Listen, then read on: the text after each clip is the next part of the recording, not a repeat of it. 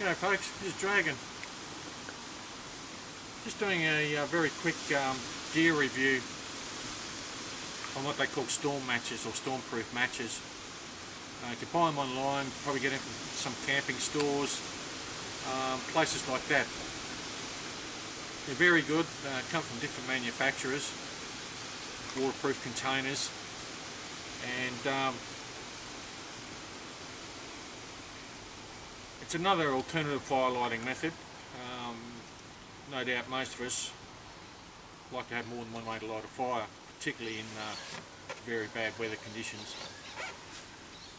However, there's a problem I've found with these, and it's not explained a lot in the specs or the description of these on the net very well, or indeed if you buy them from a camping shop or a retail store or something like that. And that is, the big claim they make is they're in waterproof containers. The matches are waterproof. You get about a 10 to 15 second burn on them, which is great. They do the job quite well. Waterproof. Drop it in there, pull it out. Just dry my hands off first.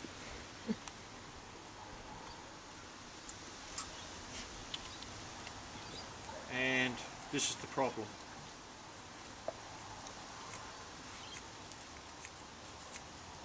The strikers on them. Excuse me, Jetta. No, they're not going to Hollywood, they're bad people. Off you go. That's the problem with this, is the strikers. No, you can't eat it. Finished? Yeah, love you too. No, okay. Doggy kiss. Go on, scram. No, scram. Go. Go.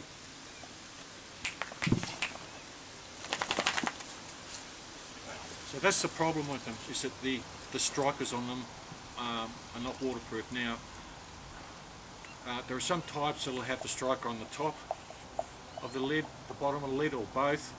I have seen one type where the striker is inside, and what they've done is they've put some cotton padding on top there to stop any accidental ignition of the matches inside these containers.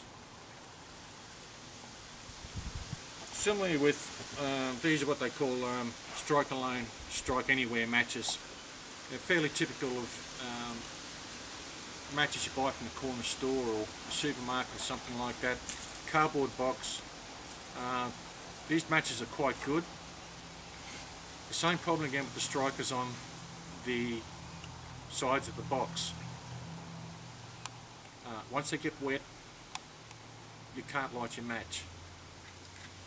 In Australia here we had going back quite a few years, the old green light matches actually came in a wooden box, waterproof, and the strikers on the side of those, from memory, were quite good. I think you can still get them in some camping stores too.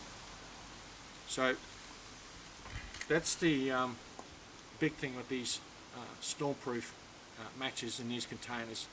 Yes, they keep the matches dry. They're very good for lighting in inclement or bad weather conditions. You get a bit of 10 to 15 second burn out of these. The biggest problem with them is, and this is something that you may want to check out if you've got these or you intend to buy some, talk to the retailer or the distributor about them, is the striker. The striker is not weatherproof. Some claim they are weather resistant. Just how weather resistant I'm not sure, but certainly on this particular type they are not waterproof. You can't strike a match with it.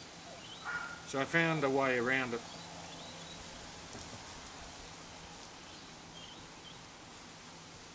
The strikers on these, this one's just, I suppose you could say, very lightly glued on. Some of them come with spare strikers. But you can take those off the side very carefully, just peel them off. And what I did was, to overcome this problem, was take the striker off the side of it, usually sits there, and just fold it up inside out like that, and put it in the lid. Now the reason why I've done it inside out is it sits on top of the matches like that, so it reduces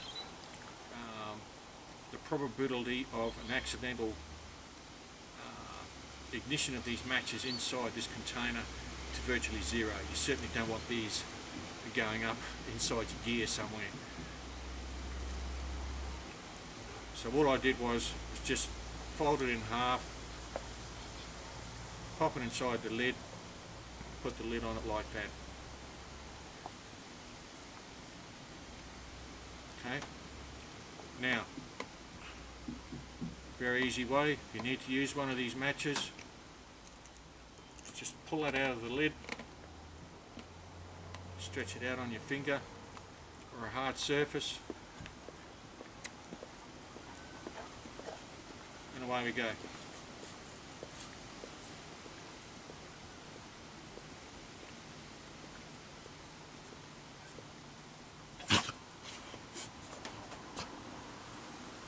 Alright, so that's one solution to that.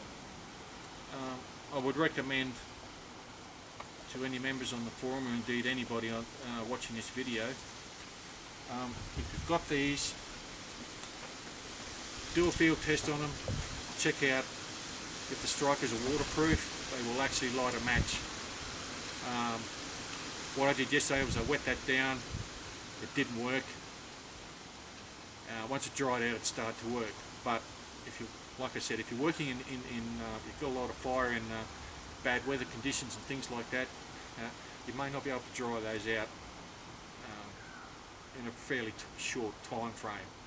So if you've got these, do some field testing on them, check the strikers as well as the waterproofing of the container they're in. It's great, keeps the matches dry. That's the problem child there. So something to think about, folks, and as I said, field test it, see if the striker will work when it's wet. If it doesn't, you can do something similar to what I've done, and that should work quite well. Thanks very much for watching.